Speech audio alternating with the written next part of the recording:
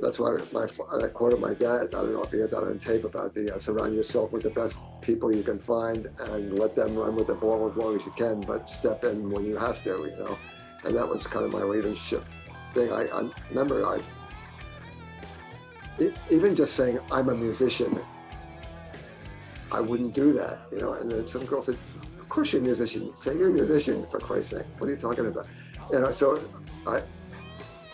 I was still tippling, you know, doing this. And I had this thing where, okay, I would go and drink one beer and then I would walk on stage with a beer. But then I was all of a sudden in this band that was really popular, this funk band that was doing 3 sets a night. So, you know, and then one night I came off stage and it was Buzzy Linhart who was hanging out with our band. I knew he'd written the #1 song for Bette Midler, and I knew he played with Jimi Hendrix on his last album, and he was, you know, famous. And he grabbed my arm and he said, "You're a great bass player." And I just said, I sat there, I remember my head just going blank for about 5 minutes. And I said, I'm never going to drink another sip for the rest of my life.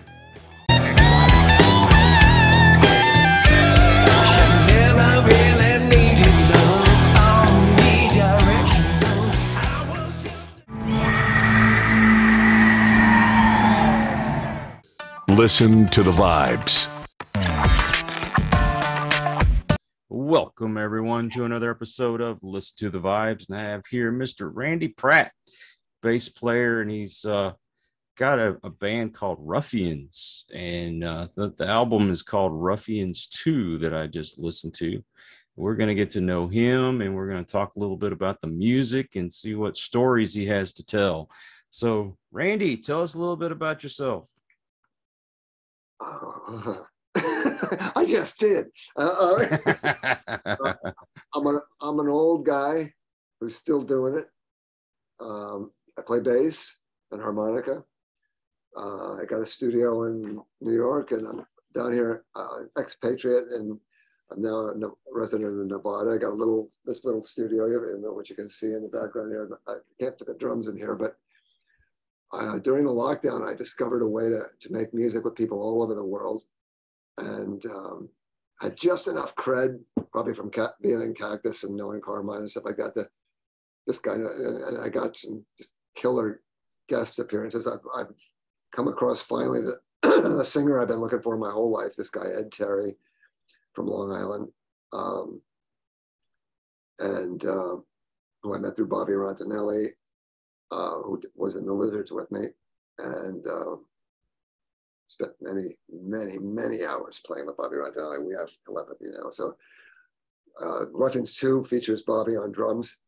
Ruffians is a project I started with my Emmy-winning producer, Josh, I mentioned it, Josh Barrell from Brooklyn, New York, and I was introduced to him 10 years ago, and we have the same sense of humor. When I met him, he was into garage band stuff and punky kind of stuff. He's 10 years younger than me. But I can't believe how well he's adopted to kind of my weirdo, riff-oriented, bass first. Let me show you something. Can you see this pedal board here? Oh, man. That's my pedal setup. That's for, and now, can you see the floor? Yes. Okay. That's where those sounds come from. And I generally write bass first with a drummer. Like that album was the tracks were recorded before I came down here to Vegas. Bobby and I spent 5 days playing to headphones onto a different BPMs, and Josh would say, "Okay, I got enough," and I don't even know how. I'm not a techie, so I'm just kind of winging it with the pedals, like stop it. I don't even. This might work, you know, and get a cool sounds. I can't even repeat the sounds. So that's how, you know, and they're pretty. The bass is pretty. The tones are interesting, right? I mean, it's not. I know the guy in Tool, is famous for having a lot of pedals and stuff, but I got his album and it wasn't very songish, you know. So it's the Ruffian stuff is what happens when you let a bass player be the boss. I'm very collaborative, you know. My father told me, he was a businessman. If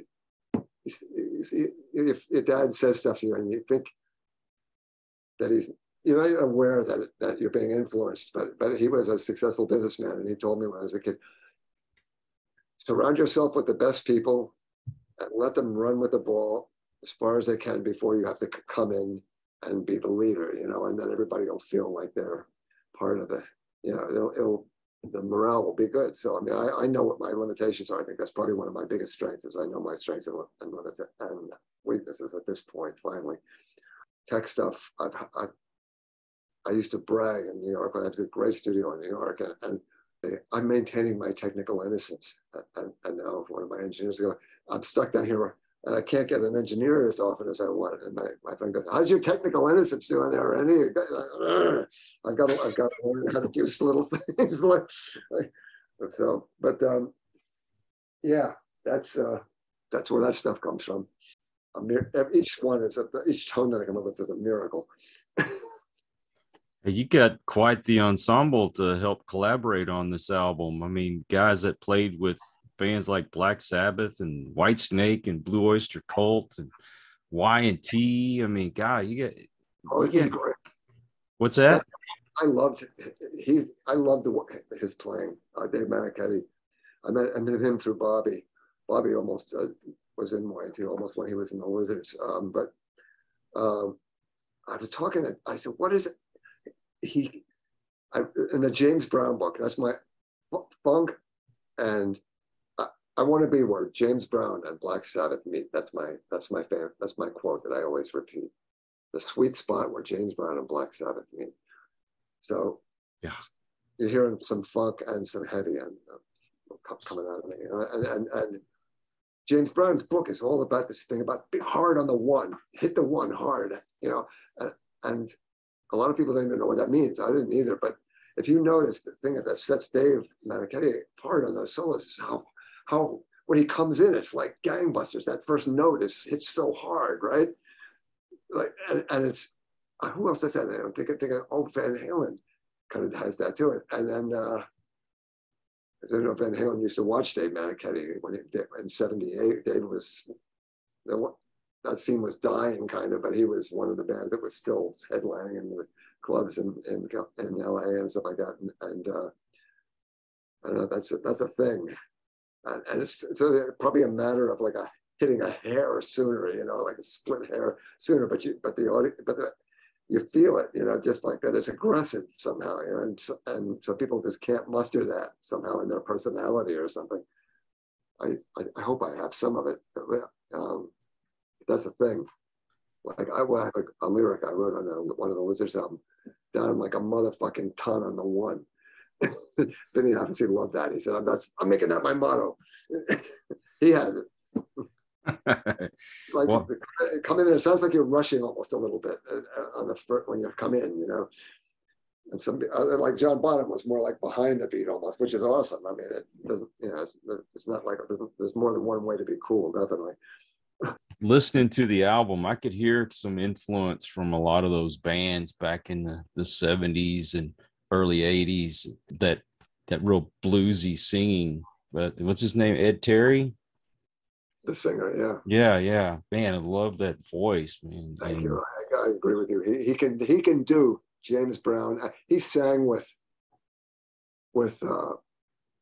Whitney Houston, Madonna, David Lee Roth, Stevie Wonder, and he and Whitney Houston's mother, Sissy, mm-hmm. And some other women used to do a lot of three-piece backing vocal things. So he's got a lot of studio experience, but live he looks great for his age. I mean, he should be in a touring band. When Vinnie Moore, you know, you did a couple songs on for Ruffians, not I don't think he's on this album, but he's on the Ruffians 3 album. Carmine's on every song as a drummer, and Benny Moore's on at least one song on that album and stuff. And he immediately wanted to use Ed on a couple of the songs for his album, which just came out. I love the sound because no two songs really sound alike. Sometimes it would sound almost like Kansas was kicking in, but then Black Sabbath is kicking in at the same time. Then you get this almost Frank Zappa and the Mothers kind of feel to it, and then you kind of go to a Golden Earring kind of feel to it. And I mean, it's an incredible album. It's refreshing to hear something that sounds original. The kooky ones, when you say Frank Zappa, that's probably the ones I wrote the vocals to.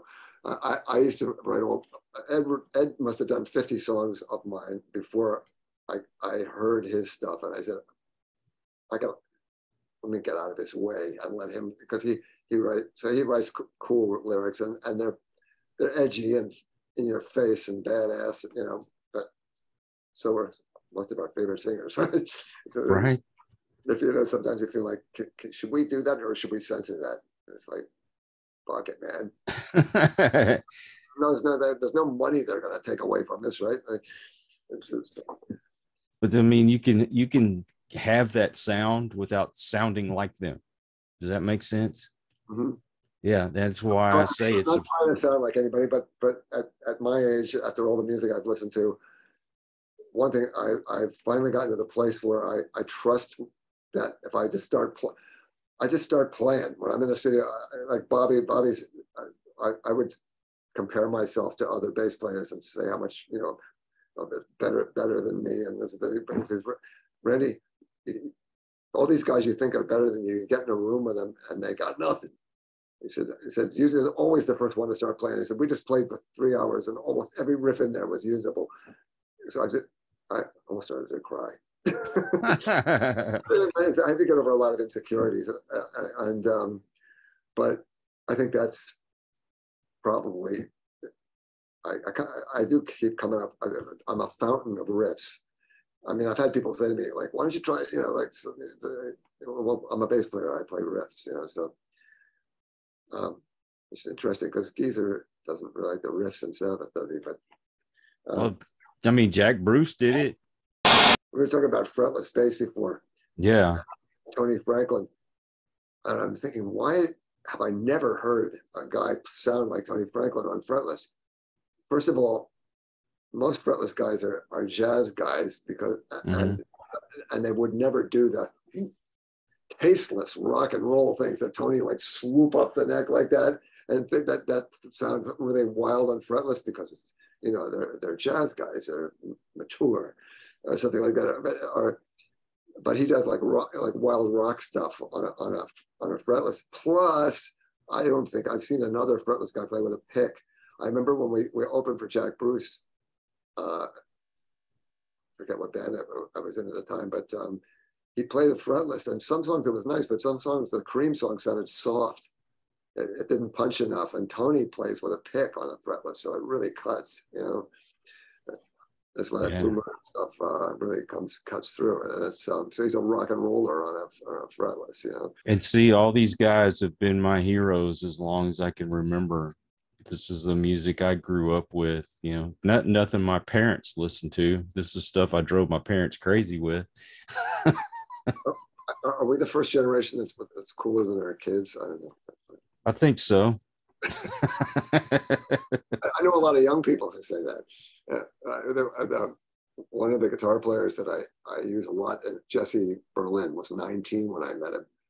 And he was the best guitarist I'd ever played with him at that age. He turned 20 right after he joined our band, and he could play. He didn't like modern music. He learned, right? He was a shredder. He played shred, but he could play. He'd sit there and like a jukebox run through everything from Guess Who to every Led Zeppelin song in perfectly. Man, it's amazing when somebody can do that. Yeah, I know. He said, I said, why are you able to memorize so much and have all this? And he says, I was told I had a little autism and that it made my brain memorize better or something like that. He's a very shy little elfish guy, but plays like great. On that track, from the video, did you see the video with that goes with the record? No, I haven't seen the video yet. Go on YouTube. We have a video up, a link on the website, hyperspacerecords.com. But also, that has the album for free where you can listen to it. Hyperspacerecords.com, and that's the newest release, is RUFFYUNZ II. But the press is just starting to come in from the press release, but the reviews and stuff. But Hyperspace Records Facebook page has a link to the video and to the website. I've everything I've ever done up there for free. I was a total clothes horse my whole playing career. My closet of clothes is more impressive than my guitar collection. Wearing patchwork platform boots and velvet bell bottoms and long shag hair in New York City in 1983 was fun to be like so long, like a middle of the punk. People loved it. If you're gonna be out of fashion, you got to be really aggressively out of fashion, and then you're kind of cool. Like I can't do it halfway. Well, shoot, I must be the fashion king then. That's you are. Now, all these years you've been playing, how do you keep coming up with new stuff like that and still have those riffs coming to you? Did you think you'd get burned out after a while? I took a course in college in the 70s. I don't know music. I don't know chords. I don't know one chord. I don't play guitar. I don't know scales anymore. I mean, I probably practiced some scales when I started. When I practice, I just wank. I just go where my hand goes. Anyway, I took a college course by this famous jazz piano player.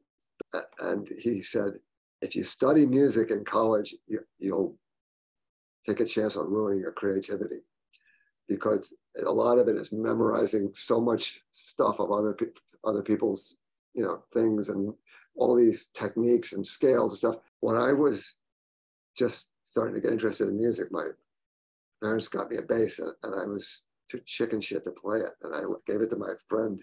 I said, you be the bass player, I'll be the singer. And I used to watch him, and he played, first of all, he played with 3 fingers, which is, I picked that up from him. I got interviewed so many times, and people would ask me who my biggest influences were. And I would say Glenn Hughes, Andy Frazier from Free, and Tim Bogert and Cactus and SBBA and Fudge. And then finally it struck me, no way they aren't. This guy Jack Kelly was your biggest influence. I didn't see another guy play with 3 fingers, even a jazz guy, until about 5 years ago. It's very unusual. Do you know Tim Boger's playing? Are you familiar with Cactus? Yes. Yeah, I mean, he's awesome. But he doesn't really write. He wouldn't repeat. He would go like, oh my God, oh my God, oh my God. Just from his riff ideas. When I met him, when I reunited the Fudge and Cactus in my studio in New York, I said, after Beckberger and the Peace broke up, you should have done something like Rush or King Crimson or something like that. That's what you. And he said, I wish you'd been there to tell me that. I said, when you do that stuff, you don't repeat it. That's a song. That's a chorus. That's a chorus. And he goes, yeah, I wish somebody had told me that. Like a lot of people don't know that they have that. I think I was very insecure about my playing, and it drove me to practice a lot. And at one point in New York City, when I could barely afford this rehearsal space, I had to be in 6 bands. So I would get off work at 5, and I would go home and work out with weights until get up to the rehearsal space at 7, and come home at 2 in the morning, 6 nights a week. And I had to really be in these bands, or else I think I was just milking them for the rent, or else I couldn't afford the rent of the rehearsal space. So that got me to play. I can thank my friend Jack for showing me right before I even started to play that, you can make up stuff, and it can be weird, and because of the guys that I liked, I realized it didn't have to be melodic or commercial. It could be, I wanted it to be kind of wrong. And Tim Bogert said he later became a college professor at the Bass Institute of Technology. And That's why I started playing 6-string bass because of him. And he said, I can't listen to my old stuff anymore because I hear all I hear is wrong notes. And I said, Tim, it's the wrong notes that we love. It's just like, it's like there aren't really wrong notes if they're done artfully. So this was my first Federa. The fancier ones in New York. Can you see that? Yes. It's that was my own headstock emblem idea. They did that for me. It was from Zap Comics, that the eyeball with the fist. But this is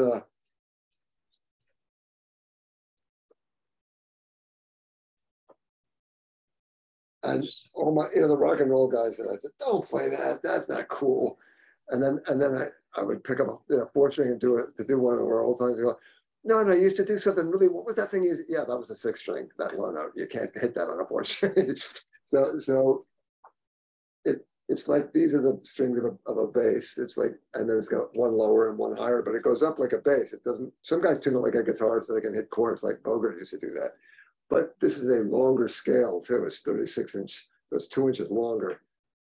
I know famous bass players who look at this and they no, like but it's not that hard to play. It's the same spacing, pretty much as a precision. 1960 original color. I think this cost $200 for a precision bass in 1960, maybe $225 with a custom color. But they used 80-year-old aged maple for the neck. I don't think you can buy an 80-year-old maple on a $10,000 bass now. You pick this up and play this and compare it to a modern precision bass. I don't. It doesn't. There's no comparison. This is just heaven. How many guitars do you have? Most of them are in New York. Here I have. This is, I swore off buying any more, but then I said, I don't have a sustainer bass. And I knew the band Typo Negatives. Did you ever listen to them? I know. Well, yeah, I've listened to some of it. Pretty cool. It's a 90s band that's actually good. Are they 90s? They both, think they're 90s. And both the guitarist and the bass player played Fernandez sustainer guitars. These things, this is so uncool, but these things, right? But that's okay. Nobody sees me, the nerdy tuner. But yeah, you hit it, and it sustains, and with all those pedals added to it, I've got a couple of things coming up with this.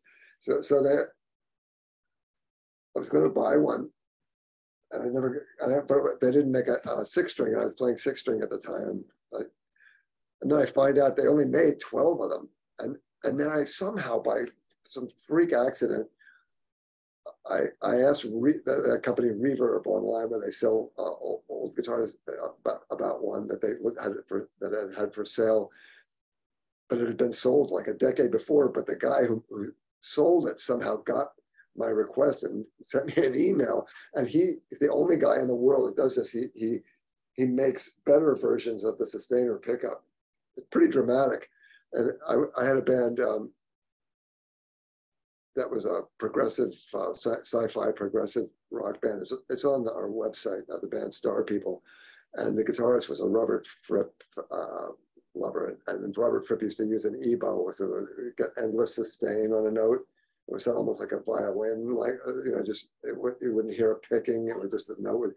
And that's kind of what you can do with this without having that thing was awkward.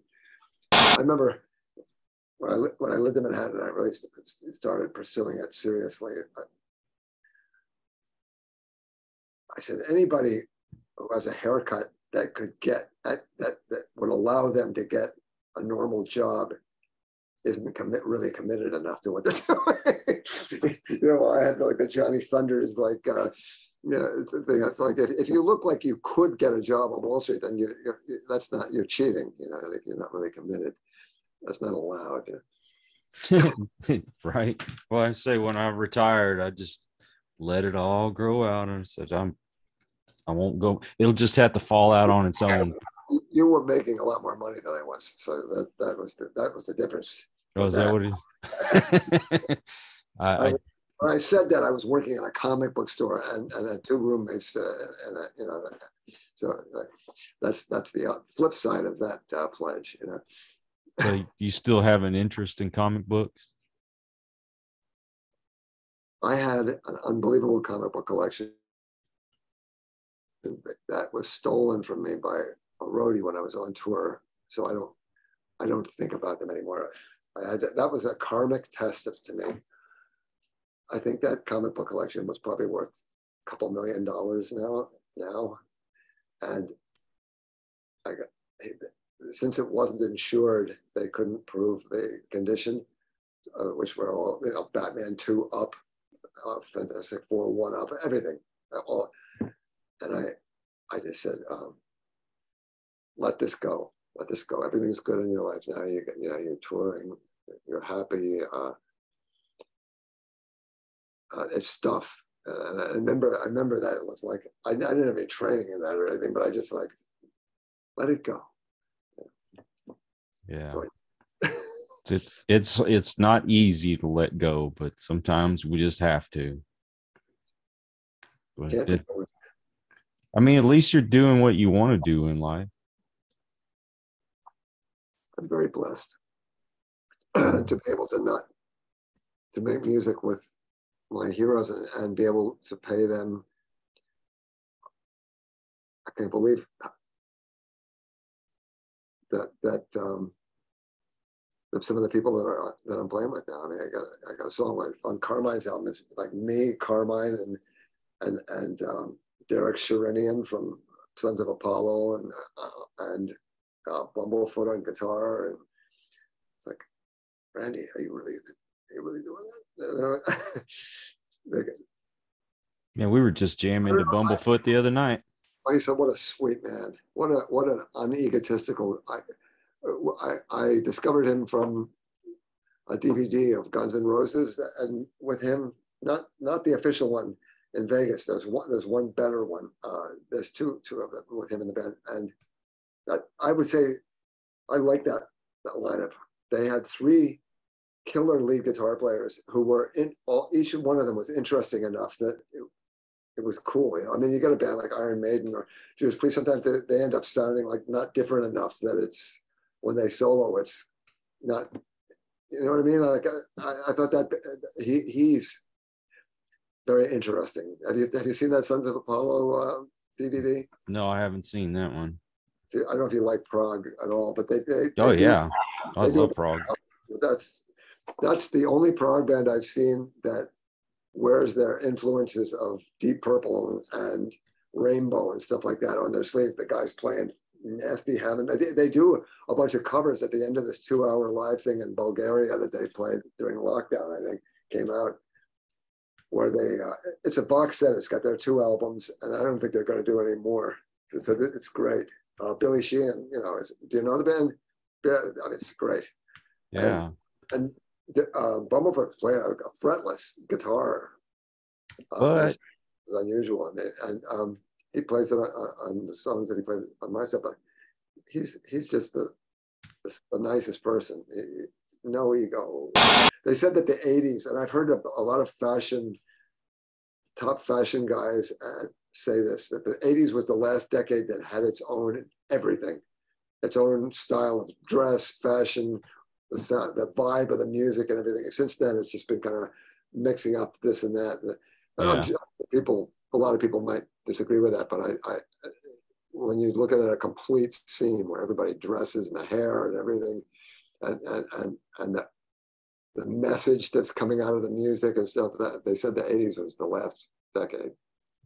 Oh, I believe it. I believe it. Don't get me wrong. You had bands that came out in the 90s like Alice in Chains and Soundgarden. Yeah.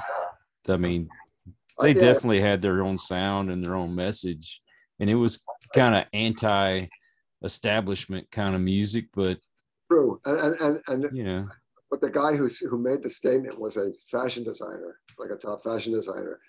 And he was talking about that. But he said he kind of, it encompassed, like the 90s did come out. You can identify those bands and the styles from the different decades, but if you'd say like they were dressing like old hippies and I was to say and the long hair. So I mean, they didn't come up with anything original other than the music. Yeah. And so did the 70s, and so did the 60s and the 50s, and then it's kind of like now it's like it doesn't matter. No, we were the last cool generation. What can I say? I'm not saying that to the public. With my face, I'll say it. You don't have to. I can type it on a post or something, but it's like to look at it in the eye and say it. I don't know. Yeah. Everybody. I mean, it's because it's something that famously that dads would say, like I don't get this crazy news, like, oh yeah, sure, pops, yeah, okay, but. Well, how much the music has changed through the years, though, man. And I like the fact that I'm starting to see the trend go a little backwards in some of the music. When you hear the Ruffians, I'm curious, do you hear classic rock or do you hear something weird? No, I'm like I say, when I was listening to each song, I would get this vibe of, oh, wow, this sounds like something I'd been listening to like late 70s, early 80s, but there's a kind of well, like I was telling you before, kind of a Frank Zappa kind of sound to it. I mean, Frank changed his music all the time, but I mean, how he was very jazz and everything he did, even when he mixed two different genres of music together. And that's the kind of feeling I got. We do, and I'm amazed that Josh does a lot of arranging, I'll put down basic ideas, and he's there's a lot of changing riffs going on. A lot. It's not that simple. I don't know if it rates as prog, but I would have put most of it at kind of prog, because the changes in it were kind of odd, not like the first one. Oh no, go to the website, because there's another. The first Ruffians album has TC Tolliver, the drummer from the Plasmatics, and Pat Travers is on every track. Plus that kid I told you, that shred kid who and Pat was psyched to play with him. And I knew Pat from he's recorded at my studio with Carmine and Carmine Appice. Yeah, and the Lizards toured with Travers and a Piece, was a band that put out a couple of albums. And Tony Franklin was the bass player. And we toured Europe. We played Russia. I remember we played, there were 2 gigs booked, and one of them was in Moscow, and the promoter took all the money and ran off with us, and that one was canceled. But we played St. Petersburg, which was a beautiful city. I was a little scared taking 2 Federa basses there. And so these 2, like the equivalent of Navy SEALs from Denmark, from our manager, from European manager, brought along. And you get in the middle of Russia with 2 tough guys, and it's like, what the hell are these guys gonna do?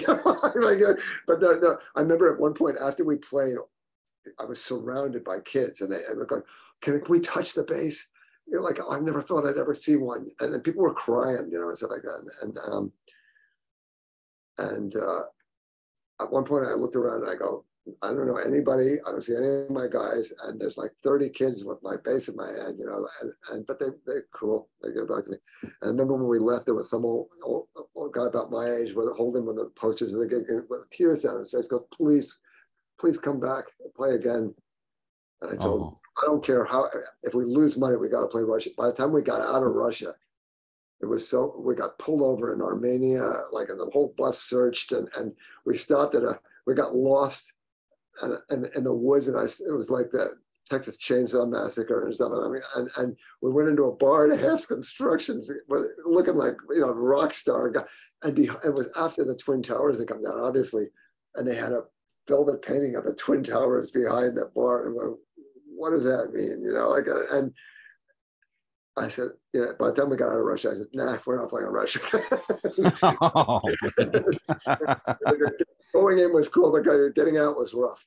But anyway, so I knew Pat Travers. So he that was the beginning of me saying, well, I can get all these guys to play on this stuff. And I started creating music that way, where we was bass and drums, and then we would have other people play on it. And bass, drums, and vocals first, which a lot of this, which is that probably gives it an unusual vibe that you're not sure what you're here, why it's unusual. But that I've read probably every issue of Bass Player magazine. I can't only remember very few bassists even saying that they write on bass. All your life, whether it's been in music or life in general, what's been like your biggest hurdle? My own insecurity, probably. Took me, as I lost a dozen years of wasted time being the life of the party, adorable clown, alcoholic, you know, lovable, kind of tinkering with, you know, I had a bass and I'd play, but I would not, my friend, and it wasn't until I moved into the city and said, this girl I was going out with was a musician, and she, when moved into the city, I moved into the city and I was competing with Sid Vicious instead of Tim Bogert all of a sudden at the perfect time, perfect place, perfect haircut. And but I was 27 years old, you know, when I started to, you know, like practice. So I should have started when I was 14, you know. So that was the biggest hurdle. And I remember I also realized at some point that I was going to do my own thing, and I had to be the leader. And I always figured, well, the best guy in the band, like this guitar player, I always try to get better people than me, you know, to play with. And I became obvious to me that guys who had the personality to say, you got to show up 4 times a week. We're going to practice 4 hours. No bullshit, no bullshitting. You know, we're working hard while we're there. Okay, come on, let's get, you know, the organized and the will to like be like that, like, and yet be collaborative and not be an asshole about it. I had to do it. I didn't want to do it, you know. That's why that quote of my dad's, I don't know if you got that on tape, about the surround yourself with the best people you can find and let them run with the ball as long as you can, but step in when you have to, you know. And that was kind of my leadership thing. I remember even just saying I'm a musician, I wouldn't do that, you know. And then some girl said, of course you're a musician. You say you're a musician, for Christ's sake. What are you talking about? You know, so I was still tippling, you know, doing this. And I had this thing where, okay, I would go and drink 1 beer and then I would walk on stage with a beer. But then I was all of a sudden in this band that was really popular, this funk band that was doing 3 sets a night. So you know, and then one night I came off stage and it was Buzzy Linhart who was hanging out with our band. I knew he'd written a #1 song for Bette Midler, and I knew he played with Jimi Hendrix on his last album, and that he was, you know, famous. And he grabbed my arm and he said, "You're a great bass player." And I just sat there, and I sat there. I remember just my head just going blank for about 5 minutes, and I said, "I'm never going to drink another sip for the rest of my life." And that was February 19th, 1990. I had my last beer that night, and Buzzy was not sober. So I mean, it's interesting that ironic that came from him. But I didn't know what was going to happen. You know, if I was going to have withdrawals or have to go to AA or everything. But I never even thought about it again. And I've been to so many AA meetings with my ex-wives and stuff like that, and stuff about and you would have to talk even though you weren't there, you were there with somebody else. And I'd tell that, and every counselor said, I've never heard that before, ever. Because those people don't go to AA. I was just drinking out of total insecurity, and I still have some, but less, because it's just like I don't give a shit now. It's like I'll sing on a demo even though I'm insecure about my voice. I don't care anymore because I know that I come up with good vocal ideas, So yeah, that was a long road. And the funny thing was, I was always the most outlandishly dressed and hairstyle and everything at all the bands I was in. I didn't look insecure, but that was my biggest hurdle. Yeah, just believing that I mean, people sent me stuff. I remember my first recordings.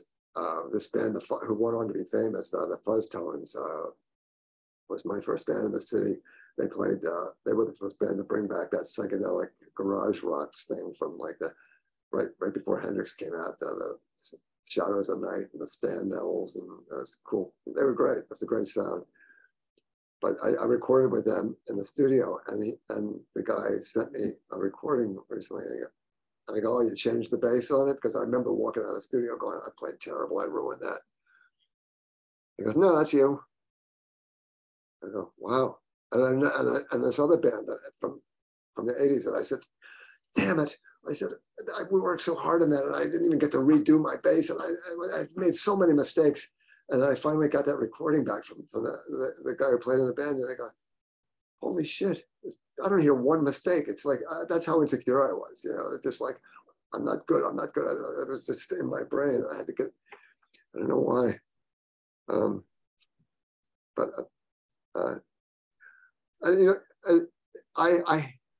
I asked, we were at Radio City Music Hall once, and we were there, the Vanilla Fudge were playing, and we went backstage with Vinny. Betsy was there, so we got to go backstage and talk to this woman who was handled backstage, and she showed us this book where everybody who'd ever played there signed. And we saw when Dio played there and everything. And she said, Frank Sinatra he and Jagger, I've read, very like nervous before they go on stage, and because they had such high standards. Like I'm such a harsh critic of myself and have anything that I'm doing. There's no critic's going to be harder on me than I am on myself, I think, she said Sinatra was like, nervous before he went on stage, really stage fright, but just, I've got to be Frank. The best quote for this I thought was about James Brown. He says, the hardest part about being James Brown is waking up every day, looking in the mirror and going, and being James Brown. Yeah. So much to live up to it because there's just what you want to be, that's, I don't know if you even should really get over it, but I mean, I'm still, if I'm going in just to wing it, like, and make it in my own studio and play, I feel I'm not going to do it unless I play for 3 hours, before I go in. I don't even want to hear myself before I've done that. At the 3 hour point, there's a limberness that comes into your right hand on the bass, and yet I see guys pick up the bass and play. To me, I think you're better than I am, and they didn't even warm up. I don't know. It's like I got riffs. That's all I know. That's what, like. Well, you're talking about the drinking. There was a time where I couldn't see myself not drinking, and then after I quit, I can't see myself drinking anymore. No, the thought of having one sip makes me sick. Yeah, it's weird, huh? When I quit drinking, I was in a band with 5 professional drinkers. If I had 2 beers, I was different. I mean, we'd be rehearsing. I drink a beer and I go, let's just jam. And another beer, let's go out. These guys would, we go on I was the band that I'm talking about, the band, the Funky Nights. I played 1,035 sets with that band. Wow. It'll never happen again.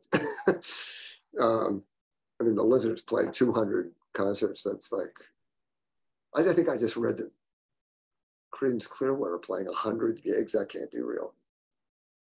I know Led Zeppelin played 550 concerts. Wow. But 1,035 sets we played in New York. The professional drinkers, we would pick them up to go on an out-of-town gig. The singer at 11 o'clock in the morning pouring Jack Daniels into his Pepsi bottle for breakfast, you know, and he'd get on stage, you know, 10 hours later, tippling all day, be clever, funny, no slurring of the words, nothing forgotten, like just smooth as Sinatra, you know, and funny as hell, improvising. After 3 or 4 beers, I mean, I'd start to like, I mean, I would perform better. I might be spinning around with a bass over my head, but at least in my mind, I couldn't, I felt I wasn't able to be my best, you know. And they say that if you've got a real high tolerance, that's bad. That means that's not a good thing, really. Yeah. Yeah, I don't want to put anybody down. I know people who can do miracles on booze, you know, but I couldn't be the guy. I couldn't be the leader, designated driver guy that I didn't volunteer for, but I had to be it. What's been like the most touching thing in your moment in your life? 2 things that come to mind, and one of them relates to that. I was infamous for being the guy who made my bands rehearse more than anybody. And I remember when I started a band, I said, we're going to rehearse 4 times a week, like 6-hour rehearsals, or else you can't be in the band. And nobody had ever done that before, but they did it. And I was constantly heard, was made fun of for it. Bobby Rondinelli, Vinny Appice, Carmine, Randy, you know, nobody rehearses like this, right? I need it. And last time I was in New York with Bobby, this album, RUFFYUNZ II, finished the last session before I came down here to Vegas. And my driver in New York, he goes, Randy, I got to tell you, my playing in the Lizards, that's the best playing in my whole career. And I started to cry right in the driveway. I feel like I'm going to do it right now.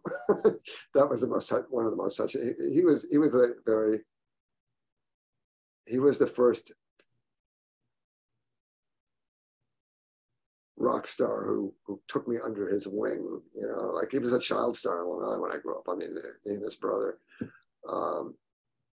you know, in local bands. And then I remember moving in the city, and there he was on the Madison Square Garden in Rainbow. And I go, wow, he made it! How cool, you know.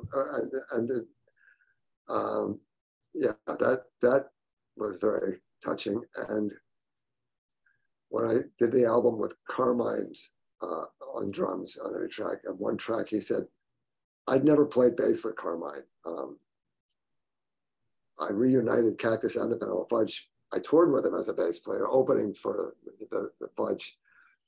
But in Cactus, I was a harmonica player. So when I played bass along with Carmine track,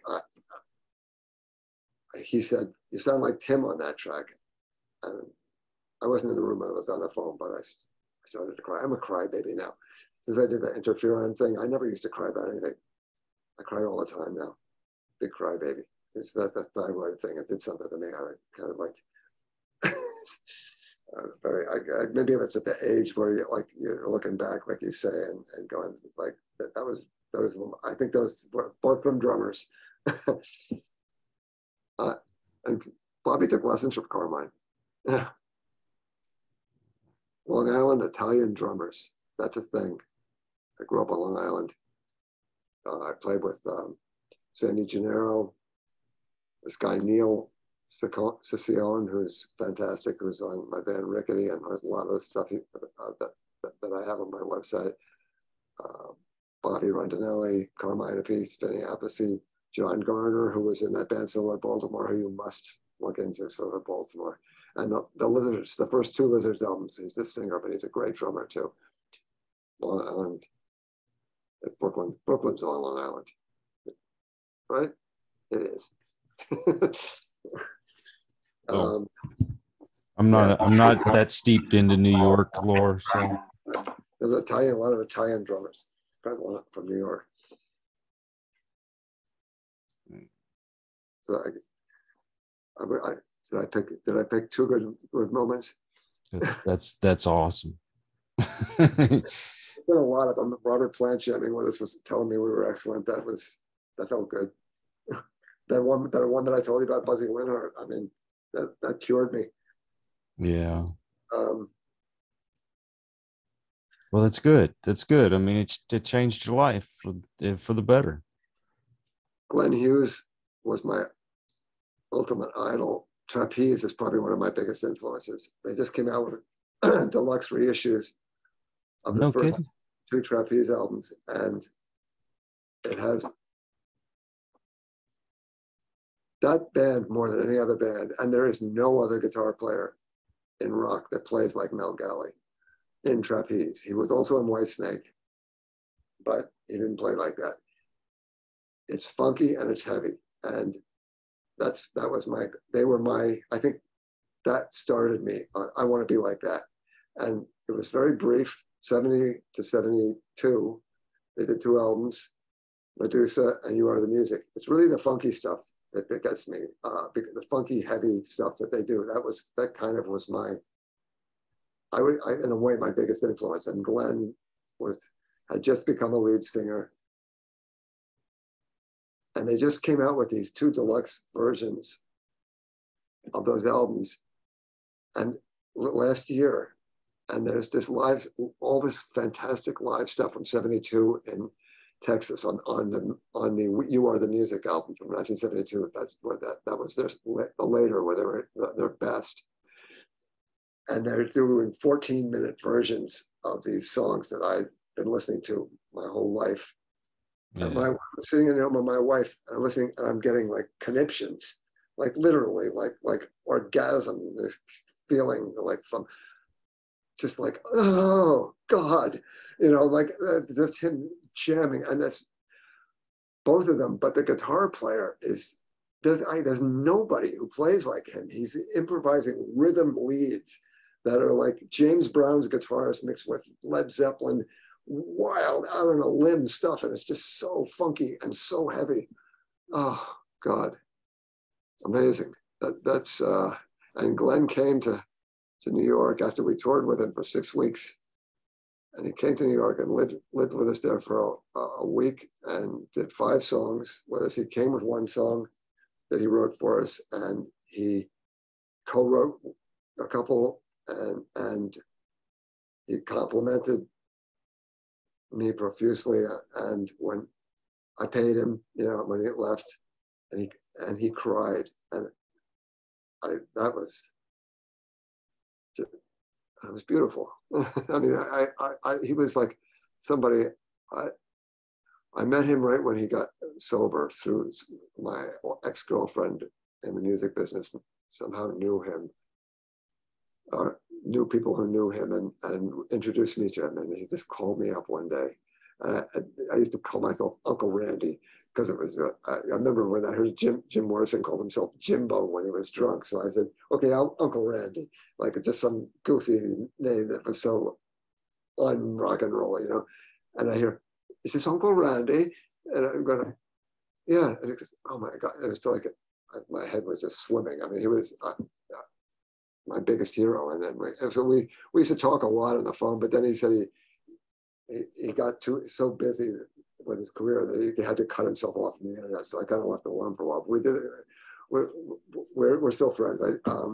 But I met Mel Galley, but I brought him a guitar, and when we toured with Glenn, Glenn said he doesn't even have a guitar now.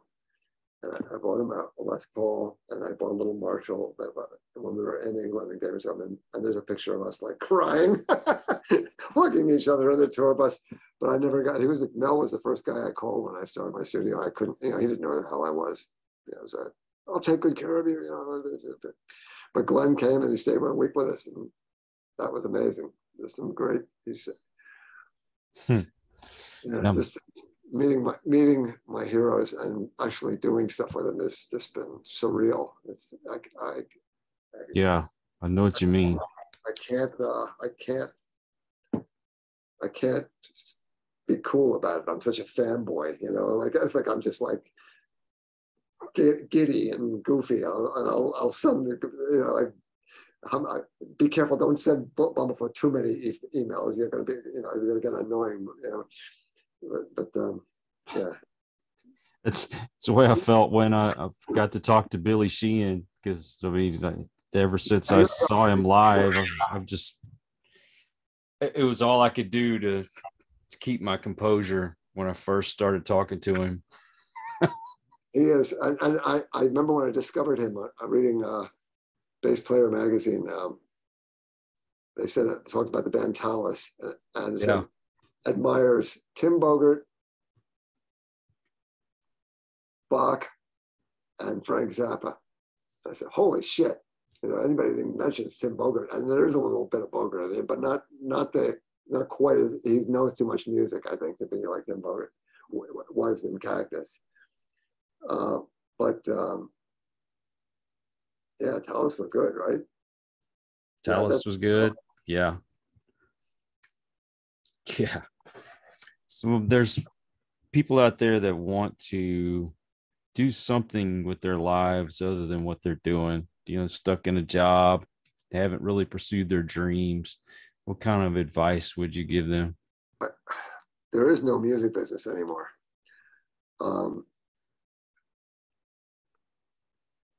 Do it because you love to do it. Don't do it because you think you're going to make it, or don't do it because you think there's money in it. Forget about it. It isn't what it used to be. It's an It has to be. It's an addiction now. It's not a living. I was blessed that I came into a little bit of money, and I didn't have to support myself in the music, so I could do my own thing. That was an unfair advantage that I had, but to my credit, I didn't waste it. I worked harder than anybody that I know. And I was always over budget, but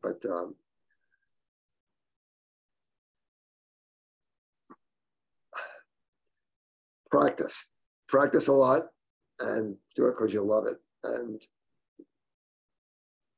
trust your creativity, and be yourself, and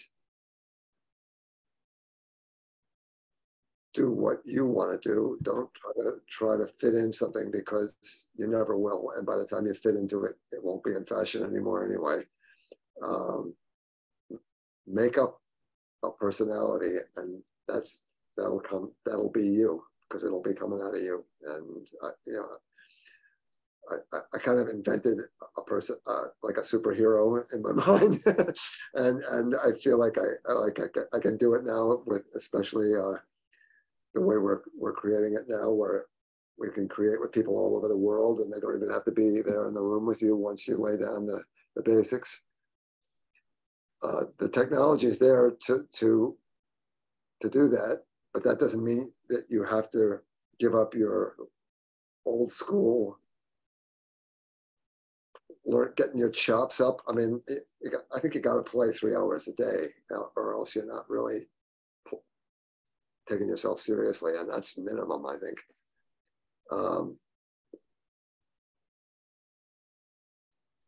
I know some guys don't have to, but they did at one point in their life, to get up to a level,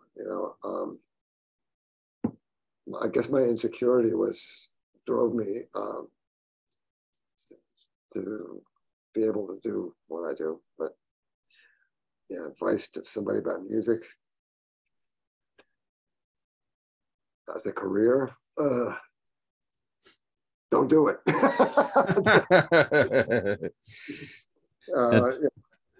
It's do it because you love it. You could, I mean, if you do it as a hobby, it'll consume you, and it won't feel like a hobby. I guess I'm doing it as a hobby now because I'm not charging money for the music. I'm putting it up for free on that website. So as a hobbyist, I'm like insanely consumed by it. Gotta give my wife something too. As a matter of fact, do you have your own website? Yes, hyperspacerecords.com. That is your website? That's a new website. I put up pretty much everything that I've done on there, but that's been actually released as a CD. But I've got tons of backlog stuff coming now. Like the next 2 Ruffians albums are already finished. And then I've got 2 funky Ruffians albums coming out. I have to think of another name for that, but I've got James Brown's horn section on it. I can't believe it pinched me. To me, that's more weirdly mind-blowing than even having the rock guys on it, because I don't know anybody who can say that. I don't know anybody else, but when you hear my funky side, I'm gonna send you, that stuff's not up there yet, but I'll send it to you. Oh, cool. You email me, I'll send you the record. I've got, I mean, I said the Black Sabbath, James Brown thing. I got Bobby Rondinelli, who played on a great Black Sabbath album and did the longest Black Sabbath tour, and has a DVD of them live. So he's a Black Sabbath drummer legitimately with James Brown's horn section. And, and it mixes good.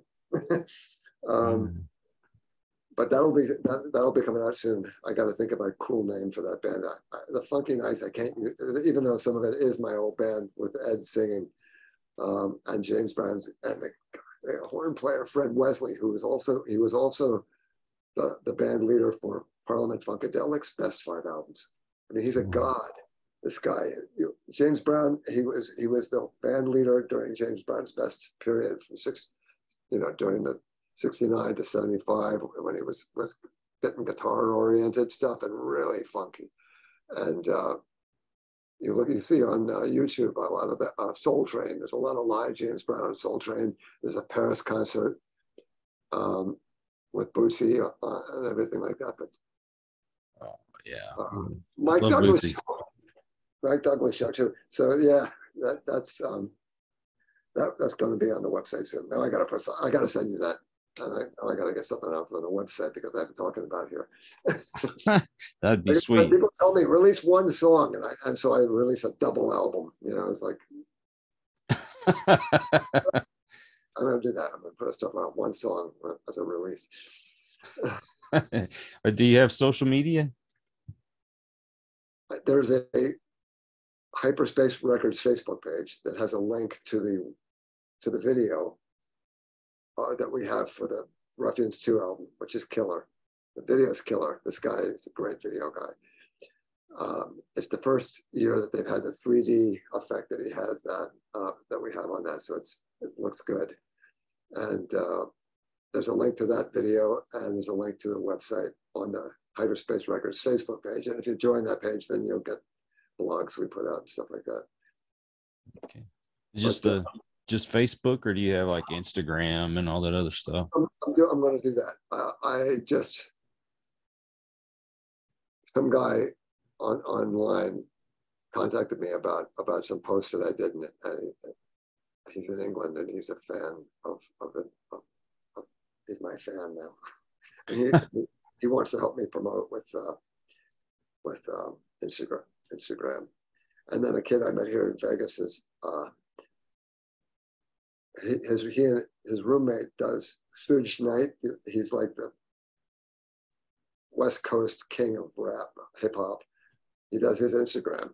So he must be hot shot on Instagram. We're going to try to see what happens putting this old classic rock man stuff out with James Brown's horn section. Hey, we're not dead yet. No, we ain't dead yet. Don't bury us. Thank you, Randy, for coming on the show. I really appreciate your time, and also want to thank all of you out there. If you are new to the channel, please come back, hit that subscribe button. For my regulars out there, thank you for your support. It's because of you that I get to do this. So until the next one, everyone, please take care. Be kind to one another. God bless and peace. Just kept getting pinkier.